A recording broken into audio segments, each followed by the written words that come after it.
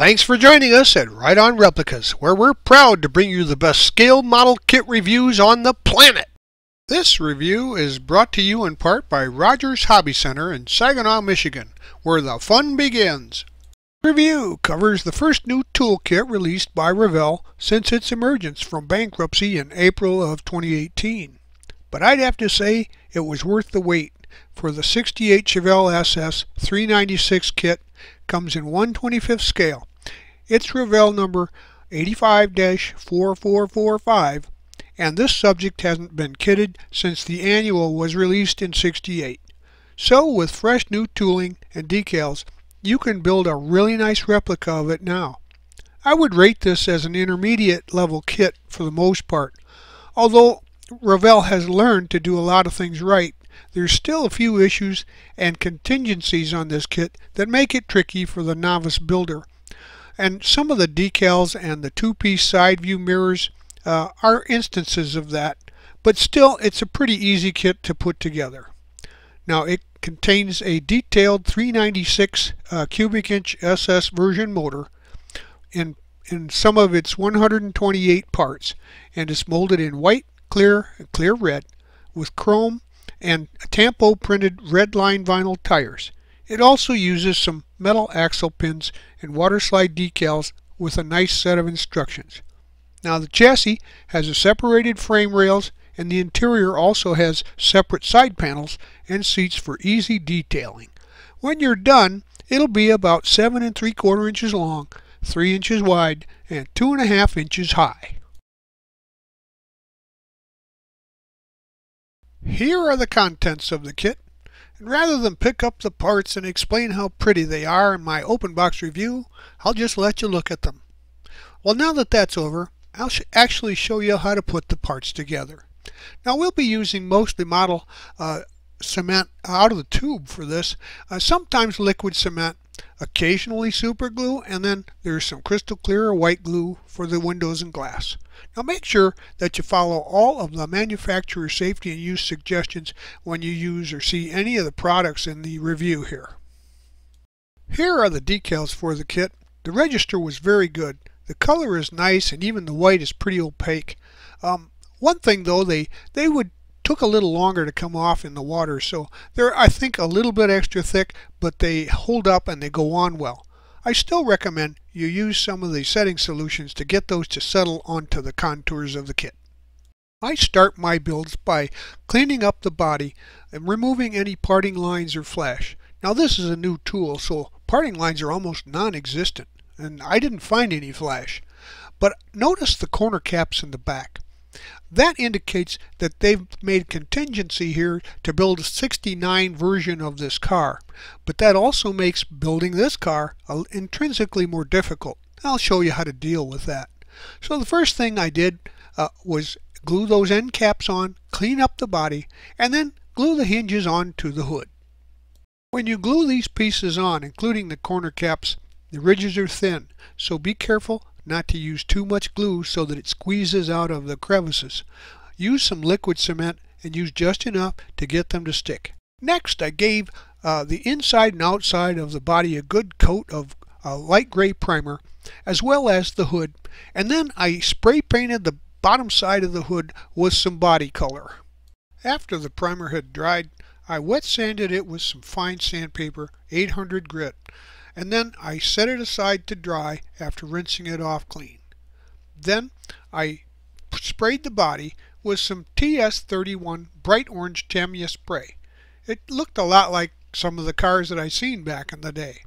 Just a few light coats to give it good color depth. Next, I turned the hood over to do some work on the underside. First, I painted the hood hinges with a dark graphite gray to replicate the hinges from the day, and then after that had dried, I started to apply some white glue into the areas where the hood insulation is. I followed that up by pouring some black embossing powder on it to make it look like real insulation. And here's the results. It looks pretty good, really. I'll let you in on a little secret. One of the reasons that I start with the body first is because that is the most expressive part of your display. And occasionally something goes wrong and you have to redo it. And that means a few days in the purple lake to strip off the paint and start over. So I start with that first to make sure I've got a good clean body for the rest of the build. Well, now you see we've got time to put the decals into place.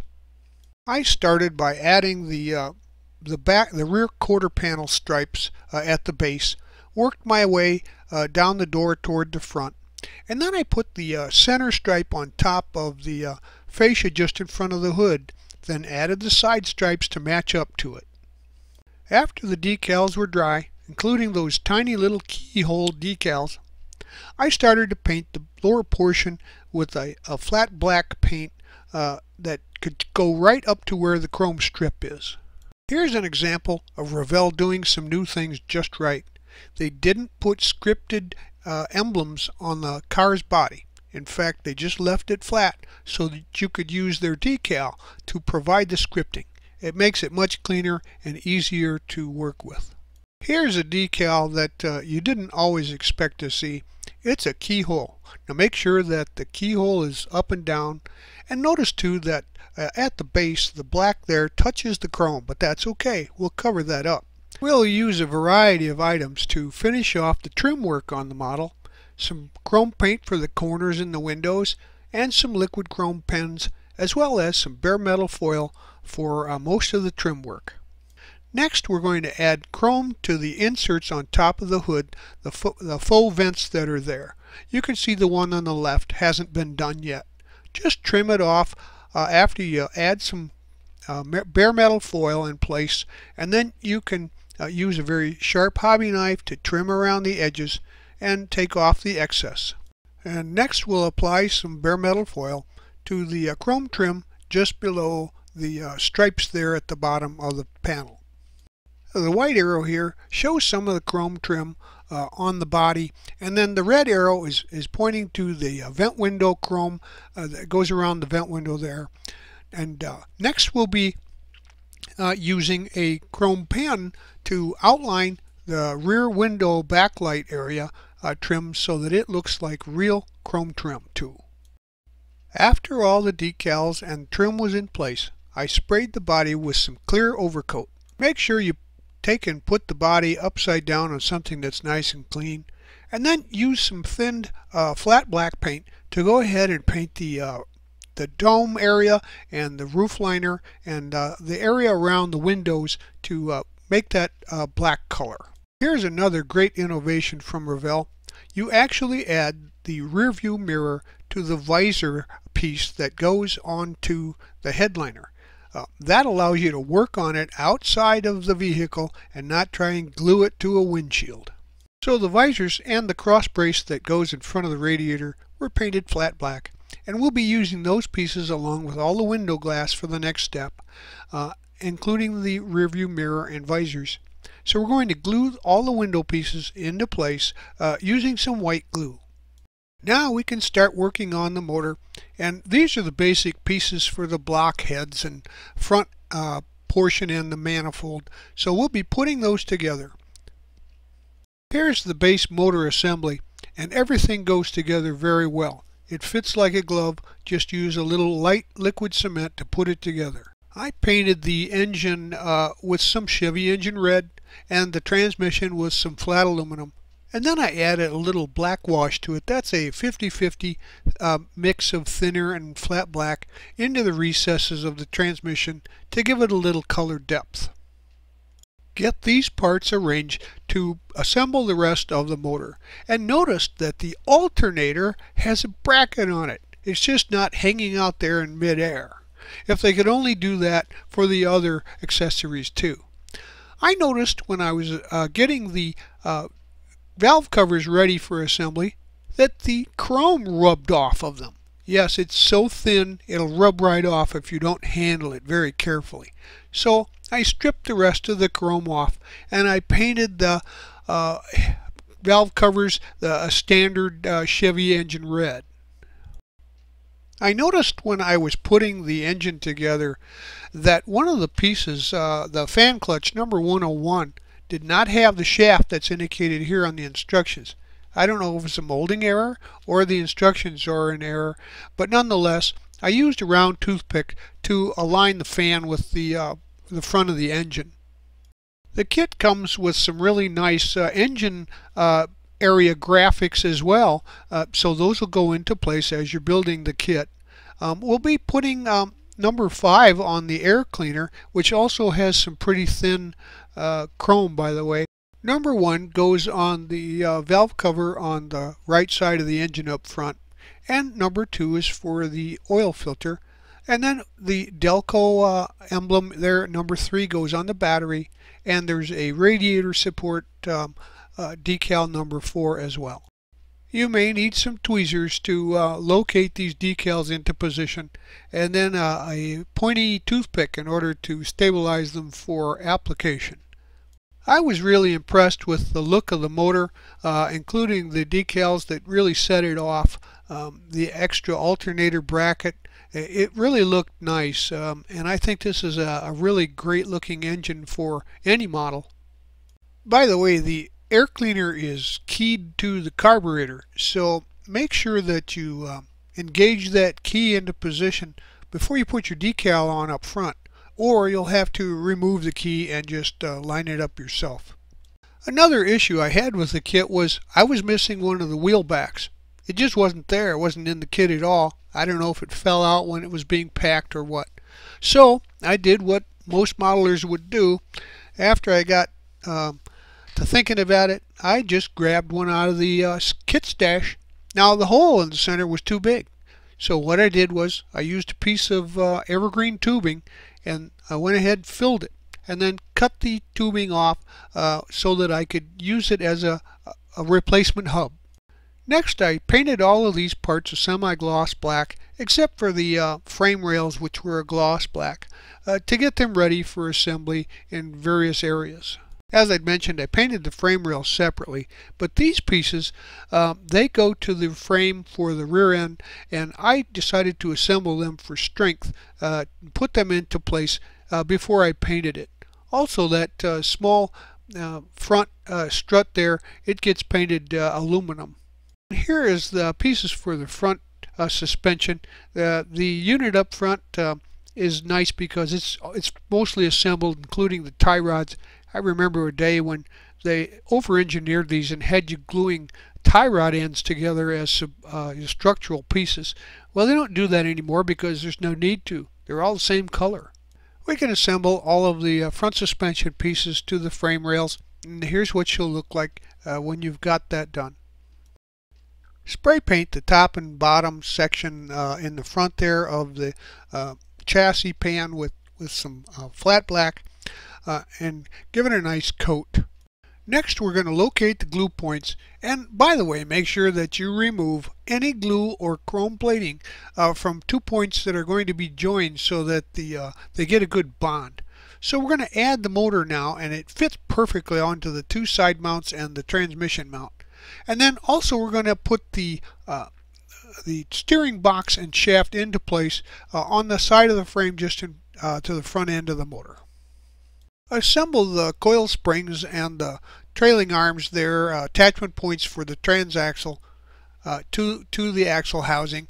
And then also note that we're going to install the drive shaft, and that it has a blush of rust on it, and we did that to the exhaust manifolds in the engine too, and that's what we used to call lot rot in the car business, because as the car would sit on the parking lots waiting for delivery or sale, they would get a light rust on them, especially parts that heated up and cooled off due to condensation.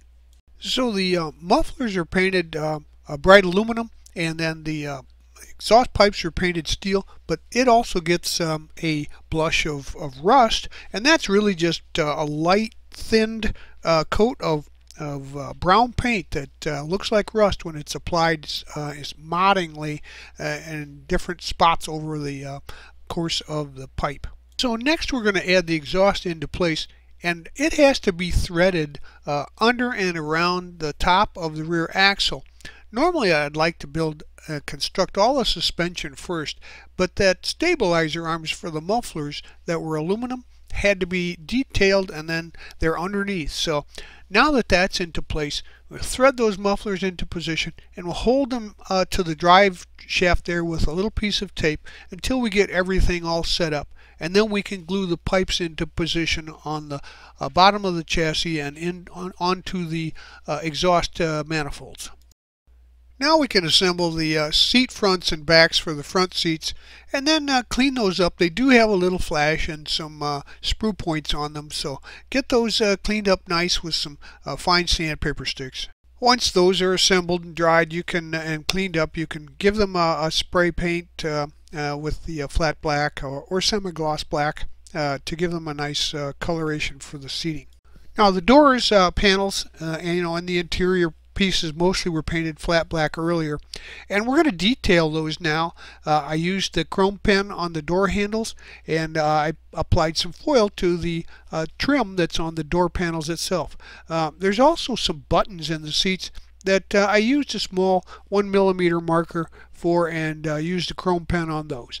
And we're going to put all these pieces together, including the console. And by the way, nice job with the pedal assembly. It also has a parking brake lever on it. I noticed something very curious. I'm not sure why they did it, but not only did Revell put their copyright script on the top of the floor pan, they had also put it on the bottom of the floor pan, underneath where the axle goes. I really don't understand why it had to be in both places. It could have been better served to just put that on top so it's not seen from outside the vehicle. So now we can add the interior pieces, and that back seat fits perfectly into place, but there's not a lot of gluing surface. So once again, make sure that you scrape any paint off from where they contact and apply the glue judiciously there to make sure that you get a good adhesion. So once the back seat's in place, you can put the side panels into position, and also we're going to then add the front seats, and they fit perfectly on this pedestal system that they've invented here to put the seats into place on the riser. It's really nice. That's another great idea from Revell. And we're going to add the console and the shift mechanism too. We'll detail the dashboard now with these pieces, including the steering mechanism and some nice decals that will go into place on it. So I detailed the knobs with some of the chrome pens, and those decals for the gauges are just glued into place. They're not they're water slide decals, but you just cut them out. Don't put them in water. Just use some white glue or crystal clear on the back side and glue them into position after you've trimmed them to shape. And there's a chrome bar on the glove box area there, and also a decal that goes on that, and even a decal for the glove box lock. The steering wheel gets a little treatment with the 1mm chrome pen, and also I used a piece of bare metal foil to highlight the turn signal stalk. While we're at it, we're going to add some detailing to the battery, and also some pieces that go on the front of the firewall.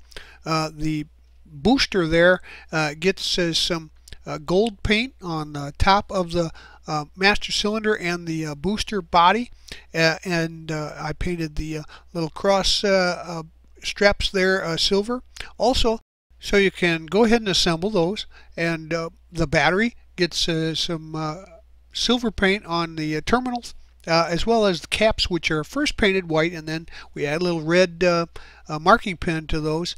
And the Delco emblem there, actually you just scraped off the paint from the top and you can see it, but we'll be adding the decal to that too. The dashboard now glues right into place in the slots provided there, and then we're going to take the firewall and we're going to add that to the front of the engine area there, or the back of the engine area, and that goes right on that ledge. You can see that it's white in this where the paint's been scraped off. Well, now we can work on the tires and wheel assemblies, and we're going to grab these nice looking Tampo printed red lines. Still no brands on our Revell kits yet, but these are nice looking anyway, and we've got some great looking Corvette looking wheels there with the center hubs and the metal pins that will act as axle pins.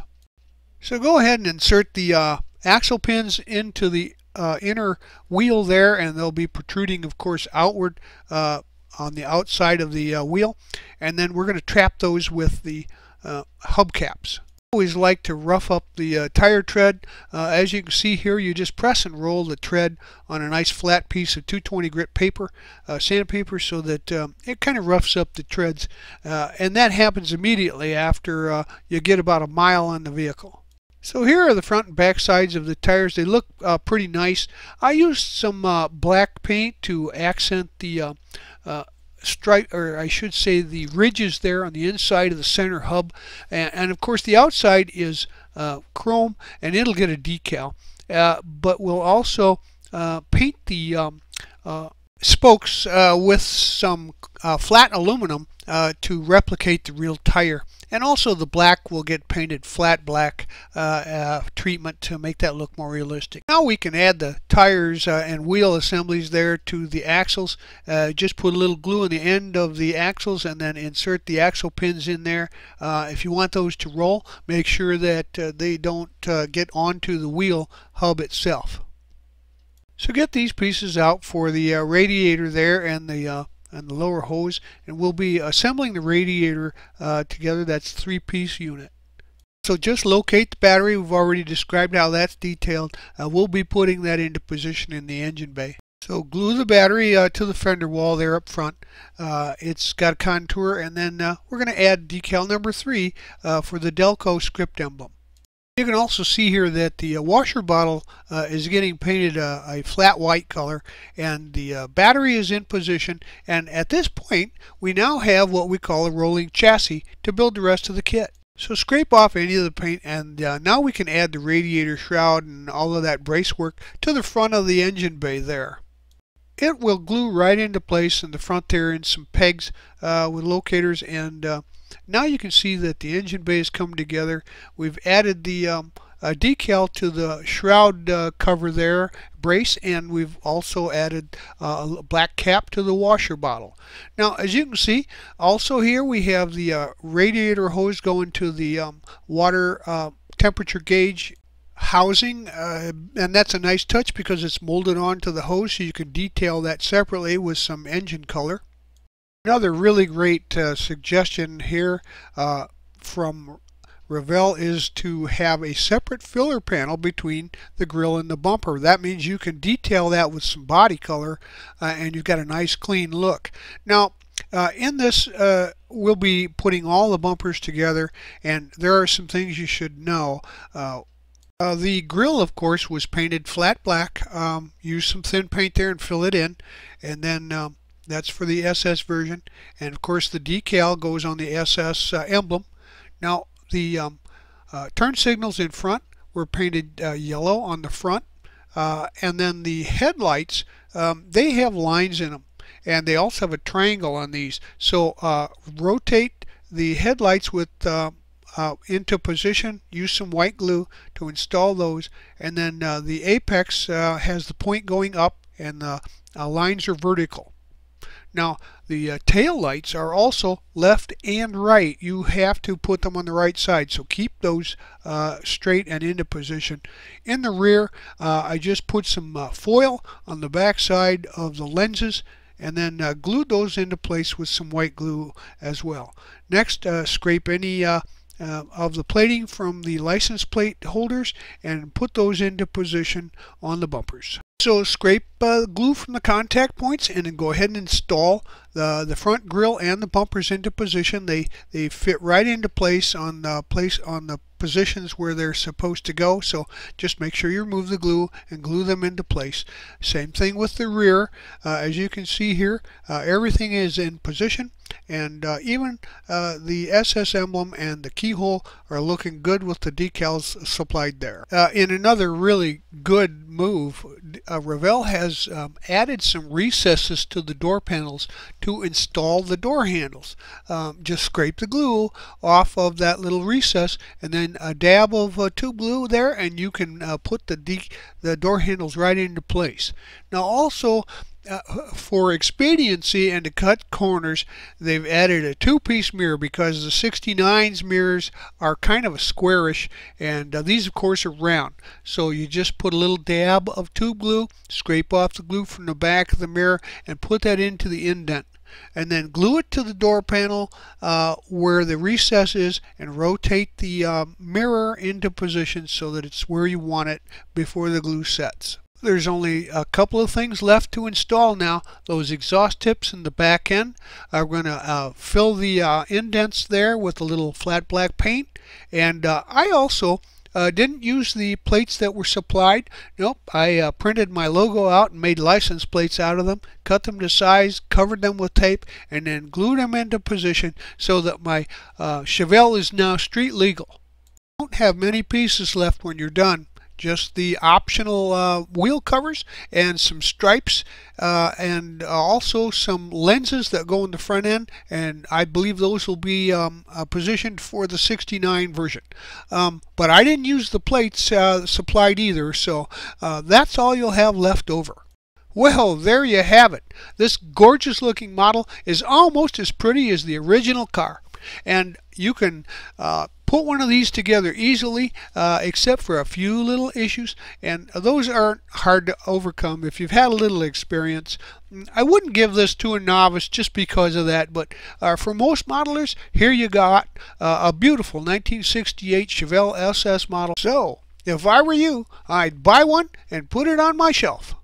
Well, we hope you've enjoyed this premium step-by-step model kit review, and so that you don't miss any more, please subscribe to our YouTube channel. But you can find us on Facebook and at our website, right on replicas.com. Thanks!